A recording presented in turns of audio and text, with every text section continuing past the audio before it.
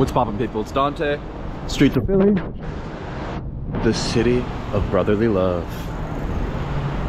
And today I'm with the Ricoh GR3X, filming with the GoPro Mini 1080p 30 FPS exported to 720p. Right, the GoPro is an amazing device, right? To just have this little camera to record video, audio, whatever it is, gives me this ultimate creative freedom where actually everything becomes a creative canvas. Whether I'm filming something, recording my thoughts, etc. I actually believe that the power of media production is the future, right? So thinking of social media, Hollywood, these kind of things this morning, and the sort of stranglehold it has on the culture at large. You know, we all have these phones in our pockets, right?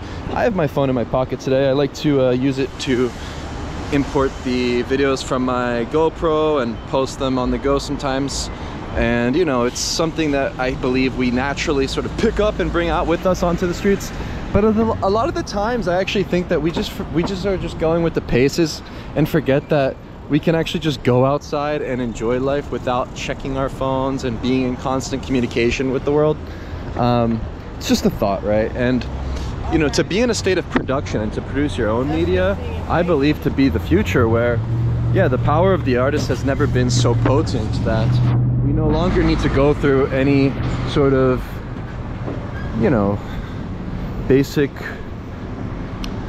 publishers, you know, producers, directors, all these people that are in the line of production when it comes to making things, whether it's a movie or a photo book or something like this. Yeah, we don't really need to go through these things anymore. And I don't know, I think that's a beautiful thing for artists in general. And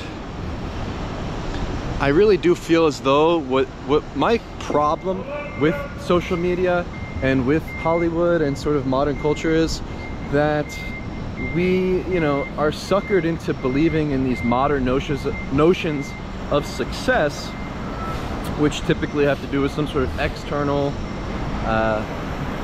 you know, material possession, right? Whether it's the clothes you wear, the car you drive,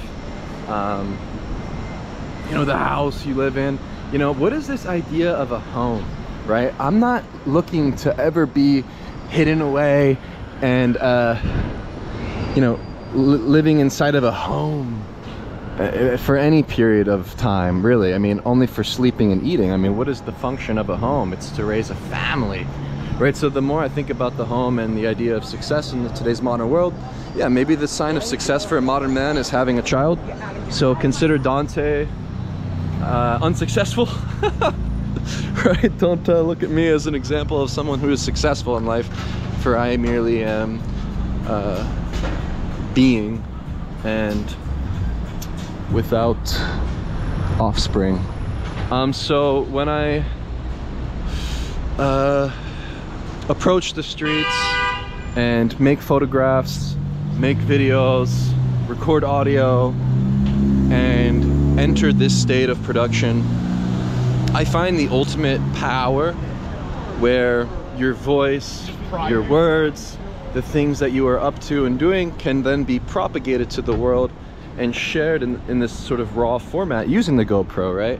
Where in times of social media, we're sort of curating the perfect pictures and setting up the aesthetics and all these sort of things where, yeah, your life becomes this curated journey where it's merely a phony one, in my opinion. And I believe the more that you consume social media, the more that you participate in the social media sharecropping industry of borrowing space to publish your art, yeah, the worse off that we are, and the less that we can creatively thrive. Where I actually believe that in order to have a sense of creative thriving and creative productivity, you must return to the basics, right? Return to the childlike state, return to the state of becoming, where every day you wake up with a fresh pair of eyes, the world is a blank slate, recognizing the fate of the human, which is death, and yeah, just sort of going out into the world and making something out of nothing. And I think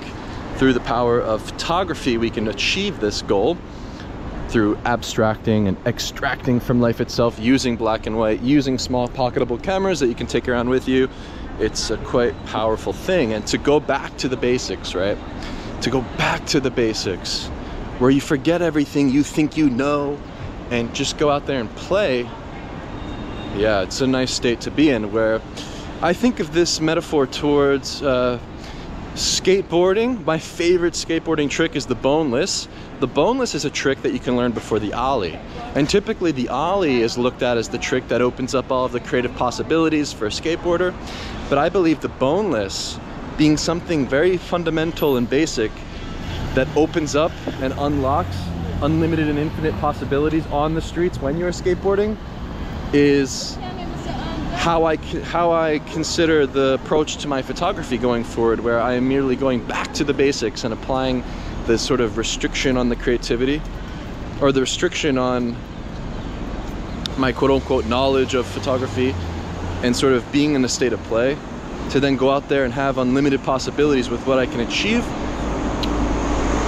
Hopefully this kind of makes sense, where the boneless is so fundamental and basic of a trick, and often overlooked because people are looking to then do these more advanced tricks that are more impressive to other people, etc.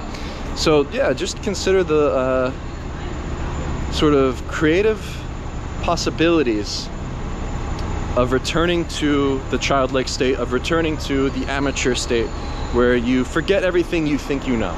Let's just put it that way, right? And yeah, the boneless is certainly my favorite skateboarding trick. Love the boneless.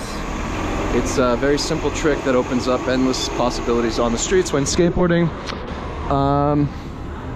And so yeah, I think just photographing with the stream of consciousness in mind, not really thinking too much. You kind of just turn off your thoughts when you're on the street and just sort of be, right? You be like a rock, harden, and just allow the chips to fall as they may. Just go with the flow, let life flow towards you. Don't expect anything from the external world around you. Don't expect any validation for the work you're making. Don't expect to find the moment of your dreams on the street. Just go out there and photograph in an autotelic approach, where everything that we create is for our own pleasure. And if there's one other person out there that gets it, consider that success.